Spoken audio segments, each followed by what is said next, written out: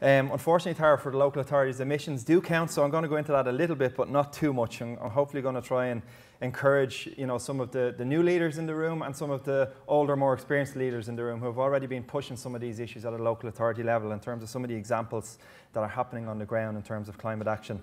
So just a little bit of background about CAROS. Some of you may never have heard of the CAROS, our work programme. Some of the climate action plans I see, some of you have taken them. There's a couple left on the table over here in terms of the Dublin plans, but every local authority, as Bernie said earlier on, has prepared a climate adaptation plan, or in the Dublin context, a Dublin climate action plan, and submitted them to government in September 2019.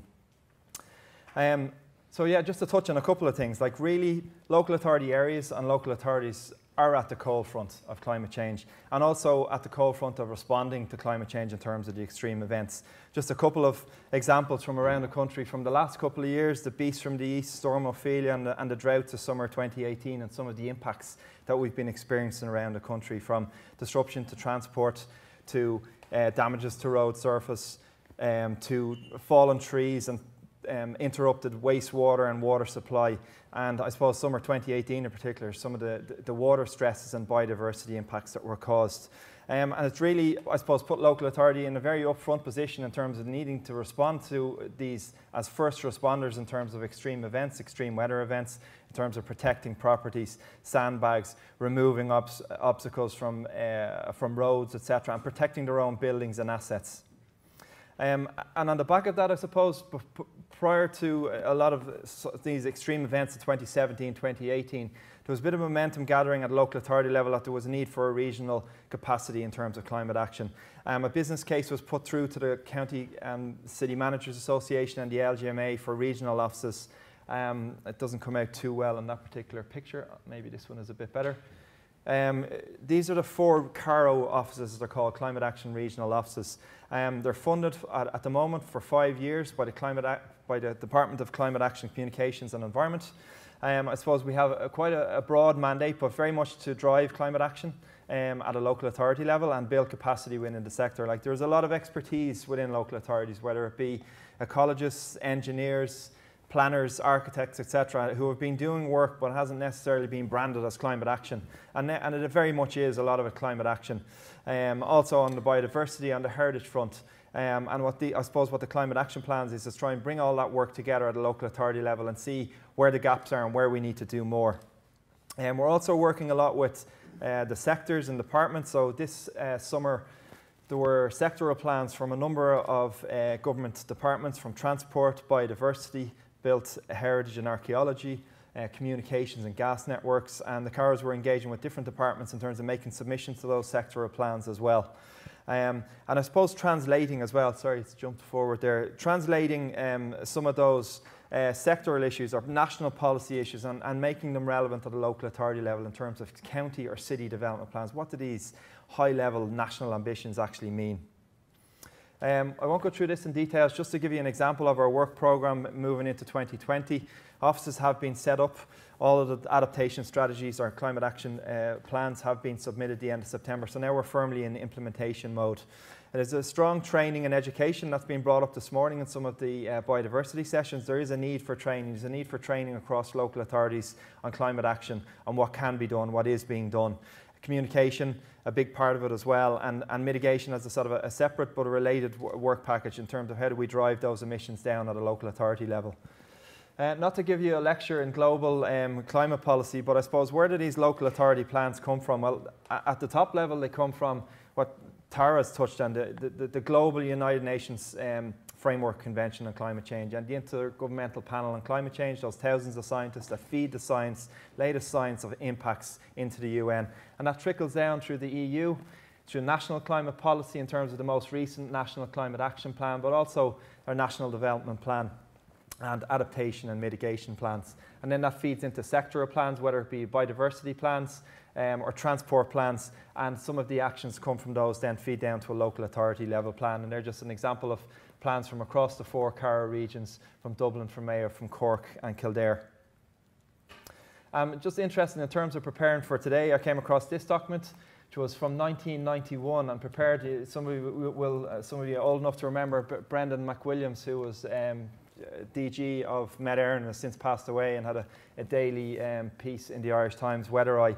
And it was a report done on the impacts of climate change from the very first IPCC report, AR1, back in 1990. And this report actually dealt with the effects of climate change on agriculture, forestry, the green mantle, hydrology and freshwater resources, coastal areas subject to sea level, and fisheries. So interestingly, way back then, I was, I don't know, probably worried about my next GAA game and disco at the time, probably 14, 15, I'd say 1991. And looking at it now, how the National Climate Plan has been framed, I suppose a different context. Back then, looking very much at the impacts on biodiversity, on our ecosystems, on the country. Now very much switched to a mitigation focus. What do we need to do to drive down these emissions? And some of the potential impacts, you know, the studies point to a number of possible adverse implications, including deterioration of peatlands, modification of estuaries, reduced water supplies in summer periods, less hospitable environment for salmon, etc. Flooding in coastal areas have come to pass, and worse. And that's 1991. So I tried to find it online, but I couldn't have a hard copy of it. But I'll keep looking and see if there is an online version. But just really interesting to see the narrative back then. I mentioned the sectoral adaptation plans. I'll skip through that particular slide. It's literally just a list of all the climate adaptation plans that were submitted by government departments and sectors in September, many of which have direct implications for local authorities. In terms of how these plans were developed, there was guidance which came from the department in conjunction with the Environmental Protection Agency on how either a sectoral or local plan can be developed. So very much starting at preparing the ground, looking at the adaptation baseline. So what impacts have we experienced in our local authority areas over the last number of years through extreme events? What impacts, what are the results of those impacts on the services that we provide? You know, did we have houses that were flooded? Did we have wastewater treatment plants that were flooded? Did we have a loss of water? Did we have impacts on biodiversity? So by identifying those impacts, vulnerabilities and risks, we can then turn them into actions and prepare a plan that hopefully can be implemented at the local authority level to help to adapt to some of these impacts that we're experiencing and will experience. In the Dublin context, these are the 4 plans for Dublin. There's a link there, dublinclimatechange.ie. There's a couple of hard copies left there, but you can access the plans online. We were the first of the local authorities to get our plans prepared, mainly due to links with CODEMA, who are Dublin's energy agency, who have been working with local authorities for 20 years in Dublin in terms of renewable energy, driving down energy efficiency, bringing in renewable energy sources at the local authority level, and very much helpful in terms of preparing the local authority action plans. When it comes to climate change, unfortunately there's a lot of buzzwords, and this infographic is useful from your own context because sometimes interchangeably mitigation and adaptation are used together. But adaptation is very much about actions as to how we manage and reduce the negative impacts of climate change. So what have we experienced? We're likely to experience them again. How do we reduce the impacts of those extreme events in future? And then mitigation is about driving those emissions down.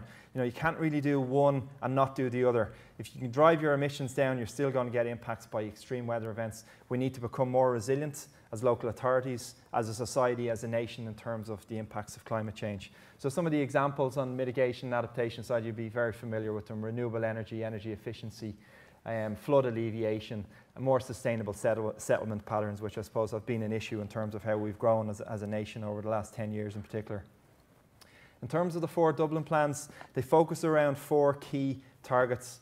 So driving the efficiency, energy efficiency down, and emissions do matter at a local authority level because we actually have to report to the SCAI every year on our energy efficiency. We have to drive it down. And now under the National Climate Action Plan, we have a new 30% greenhouse gas reductions target that we need to drive down as well. So we need to monitor our emissions. We need to come up with new ideas as to how we can reduce our energy use and bring in more renewable energy.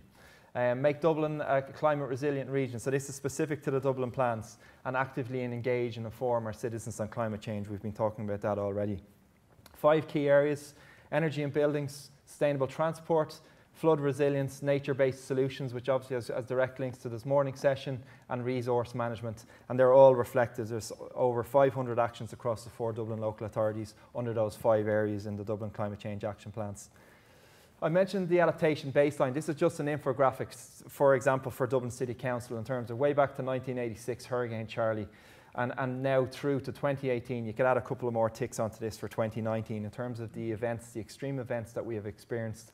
And then at a local authority level, sort of workshopping these particular incidents, these extreme events with local authority staff from parks, from roads, from accounts, from various sections across the local authority, and saying what impact did this have on your work area, and what do we need to do in the future to try and prevent that impact being significant. So this is very much how the adaptation baseline and looking at the extreme events, how has been built into the climate change action plans. I won't dwell long on this one. It is about mitigation. It's really just making a point that in the total Dublin, for example, there's nearly 3 million tonnes of emissions in terms of CO2, but less than 5% of that is accounted from Dublin City Council emissions. You might think that is a tiny amount. How can it be that small? Because when you think about, I suppose, maybe Dublin in comparison to a city like London or Paris that has a directly elected mayor with powers over, say, implementing new transport routes, changing laws in terms of air quality, in terms of energy efficiency in buildings.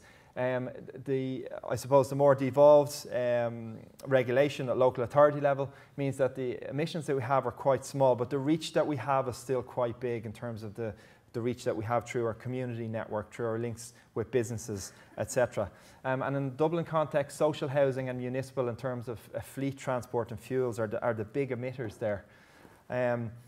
Nevertheless, we have been driving down emissions in terms of energy efficiency projects, in terms of social housing, in terms of retrofitting, in terms of changing our fleet from petrol and diesel to electrification. So we need that graph to keep going down, as Tara said in her earlier presentation. We need it to keep going down and go down even faster than that is going at Dublin City Council level.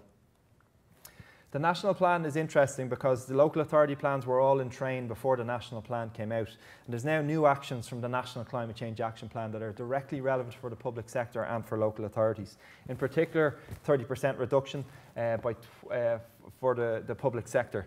And that's quite an onerous reduction. Increasing the level of energy efficiency to 50%. So at the moment we're by 2020 we have a 33% target.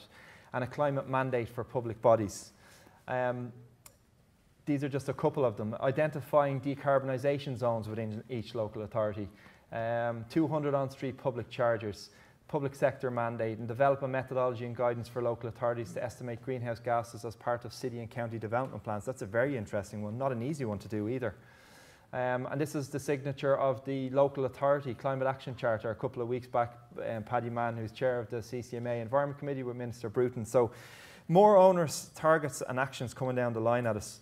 Just switch to a couple of pictures just to give you a couple of examples on the mitigation side. A lot of them from Dublin, but not all. In terms of fleet transition, more sustainable transport, last mile delivery solutions in urban areas, car sharing, bike sharing, retrofitting of social housing, renewable energy on buildings.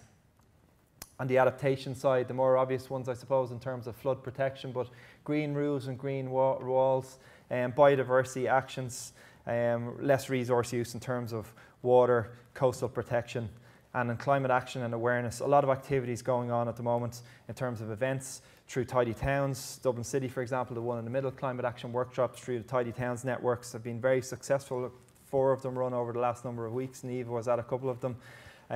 Public consultation events in terms of the plans, and more recently the Corlin and Oak, Doyle and Oak, 100th centenary of the Doyle last weekend. I was honoured to be part of that and helping steer some of the discussions in terms of what the Corlas are going to be working at for the next 2 years as part of the Youth Council through each of the local authority areas in the country.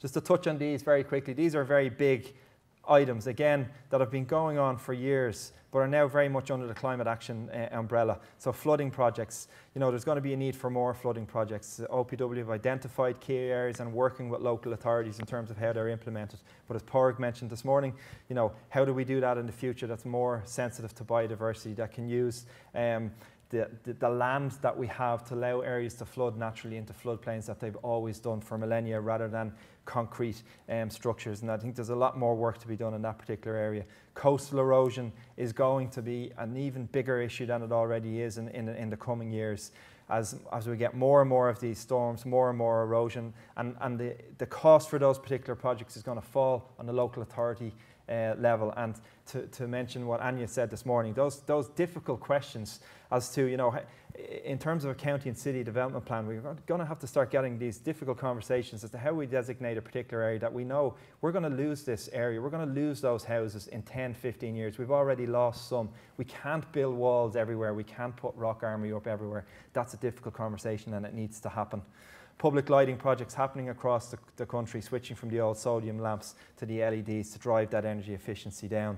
And spatial planning is a really, really key hook that we can climate-proof our city and county development plans to get these mitigation and adaptation actions. And this is a role that you guys have here around all the tables in terms of supporting some of these projects, coming in with your own ideas for projects and adding to climate change action plans that are already there. Electric vehicles has been brought out. Look, we might not all like them, but it's a given. A lot of people drive, a lot of people are going to continue to need to drive. We need to switch off fossil fuels. Electric vehicles are part of the solution, not the solution. Sustainable transport and front-loading funding and sustainable transport, particularly in rural areas, is a good way to go as well. But we are going to need to make that switch to electric vehicles. And just to finish, a last slide. Just to stress that local authority emissions are a fairly small percentage of overall county and city level emissions, but we really do have a strong role there in terms of being leaders in climate action and actually doing what we say we're going to do in terms of changing our fleet, changing our buildings and working with communities on driving that change. Local authorities can't do it by themselves. We need all departments and we need an all of society approach, to echo what other speakers are saying. And resource implications are a given, particularly for some of those larger infrastructural projects in terms of climate adaptation, coastal and flood protection. Massive resources needed there. Adaptation and mitigation must be undertaken in parallel, not one or the other. They have to be done together with emphasis behind both areas and actions behind both areas. And I think there really is a key role for elected members, and particularly for some of the newer members that are coming in with new ideas to help drive this climate action at a local authority level so that local authorities can be leaders in climate action. Thanks very much.